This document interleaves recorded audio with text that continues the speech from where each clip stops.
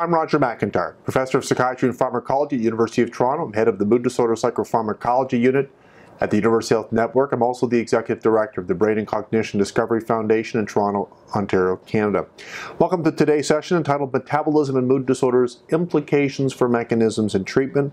What we're going to do today is we're going to discuss the role of disturbances in metabolism, what it means for understanding disease models and mood disorders, and what does it mean for possibly very novel, genuinely novel, possibly disease-modifying and curative approaches for people who have mood disorders. We know that people who have impaired glucose tolerance, insulin resistance, or type 2 diabetes or type 1 diabetes have impairments in cognitive functions. There's something about alterations in glucose or insulin homeostasis that contributes to decreased cognitive performance in people of younger years of life, middle years, and certainly late life. We also know that whether or not someone has diabetes or not, we know broadly that disturbances in glucose regulatory function is highly associated not only with cognitive impairment, but also anhedonia, that is the absence of pleasure. And we know that anhedonia correlates with cognitive function, but it is a very, very different phenomenon. We are beginning to learn that the relationship between impairment in glucose insulin homeostasis and cognition and anhedonia can be understood across several levels or so-called units of analysis. What I'm going to do, though, is just focus on a couple of these units, beginning with the molecular unit. First of all, we have reasons to believe that insulin is a monoamine oxidase inhibitor. It inhibits MAO-A and B enzyme in the outer mitochondrial membrane of the, in this case, the neuron. And when neurons are insulin insensitive, what happens is there's decreased capability to suppress MAO activity, resulting in relative overexpression of MAO and increased turnover of catecholamine. This results in a decrease in pleasure capacity as evidenced by increased measures of anhedonia. Insulin is in the brain serving more of a neuroprotective, neuromodulatory, neurotrophic role, not required for glucose utilization. We know that insulin inhibits the pro-apoptotic machinery, that is premature cell death, and facilitates plasticity processes like long-term potentiation. It's interesting that we also now know that insulin can suppress the protein systems implicated in the neurobiology of Alzheimer's disease, like hyperphosphorylated tau, or for the glycogen synthase kinase 3 beta.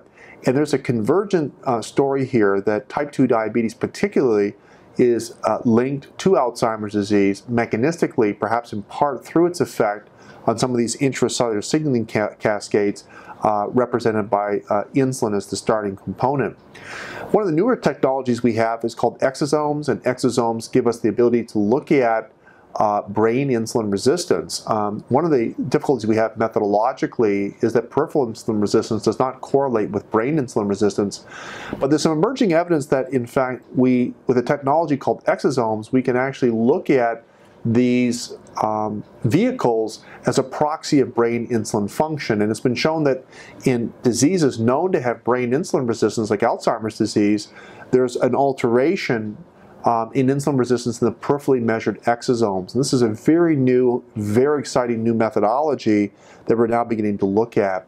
In previous modules, we've talked about sirtuins. Sirtuins are histone deacetylase proteins implicated not only in cellular survival and cellular aging, but also metabolism, inflammation, as well as the stress response. And there's evidence now that sirtuin activity, at least some of the isoforms, like sirtuin 1 or sirtuin 7, are reduced in people animals and people subjected to stress, like major depression. This suggests that sirtuin enhancement could have potential beneficial effects on metabolism as well as depression. There's some interesting approaches to this, caloric restriction and resveratrol. Resveratrol is the active moiety in red wine, have demonstrated actually sirtuin enhancing properties. Our group's been very interested in incretins. Incretins are gut peptides. They communicate to the brain. They are a satiety signal to the brain, among other things. But sirtuin is also produced in the brain, in the nucleus tractus solitarius. And the nucleus tractus does have communication to reward circuitry, and it's believed that some of the appetite suppressing effects of incretins in the brain may in fact be through the nucleus tractus solitarius. We also know that GLP-1 receptors, messenger RNA and protein, is distributed throughout the cognitive control networks, and this has provided the basis for us studying this particular protein system in individuals who have mood disorders, and I'll show you some very interesting data very early on in a few moments. What's also very interesting is that we know that as you increase glucose, you increase inflammation, and inflammation is highly associated with hippocampal damage. And so the link between diabetes and brain disease is not only directly through insulin or incretin systems, but also indirectly through inflammatory systems, as glucose, which is elevated and is chronically elevated, is known to be highly pro-inflammatory. There's been a wealth of studies now that have shown changes in brain structure and brain function in people who have diabetic conditions or conditions of insulin resistance, whether it be diabetes or depression or bipolar disorder, schizophrenia. But one of the challenges in interpretation of these studies is that peripheral insulin resistance and central insulin resistance are not in fact correlated. Our team at Toronto has been looking at a whole variety of very novel approaches to targeting the inflammatory system as well as the metabolic system as potentially novel ways to suppress symptoms, improve cognition, reduce anhedonia, but also perhaps to modify the disease and maybe also in fact cure the disease. For example, intranasally delivered insulin, which does not affect peripheral glucose levels, has been shown to improve cognition in individuals who have bipolar disorder when it's been added to their conventional therapy. We don't know yet whether in major depression this is the case. Recently we published a study showing that intranasal insulin could improve cognition in major depression, but we had difficulties in interpreting this finding because we also had a very high placebo response rate in that study, which is very common actually in patients who have major depressive disorder, so clearly more work is needed.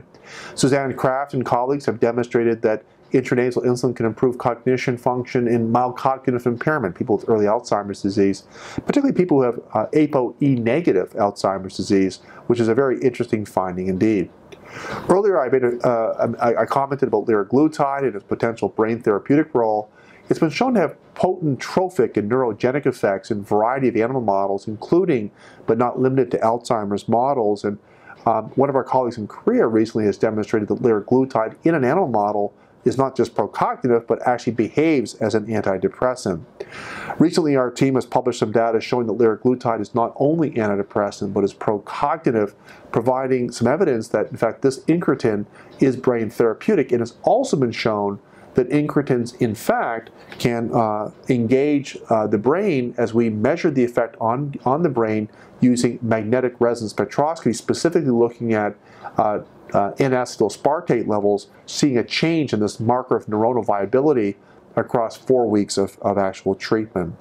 What I thought was so interesting is that Liraglutide not only improves depression and engages cognitive control networks, but also was shown to improve measures of cognition in people who actually have depression.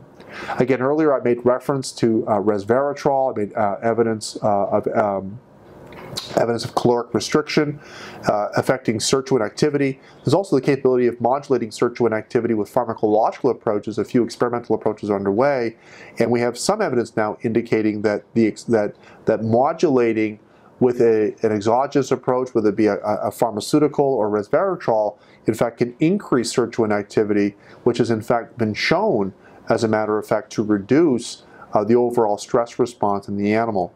Moreover, we do know that in patients who have mild cognitive impairment, it seems as though resveratrol may slow hippocampal volume reduction in this group, which is a very interesting proof of concept about the possible role of sirtuins.